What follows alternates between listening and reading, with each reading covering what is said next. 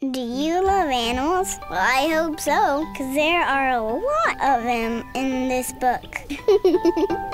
The rooster opens up his eyes, awakens from his snooze, and celebrates God's brand new day with a cock-a-doodle-doo. Chirp, squeak. The donkey brays and hee-haws as the sun begins to shine. He thanks the Lord for making him so handsome, fit, and fine. Quack.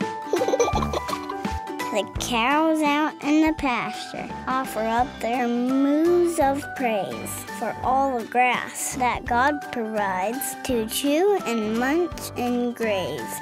Ribbit, croak.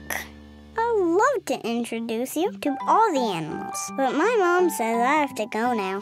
But you can buy The Great Farmapalooza by Jill Roman Lord anywhere books are sold.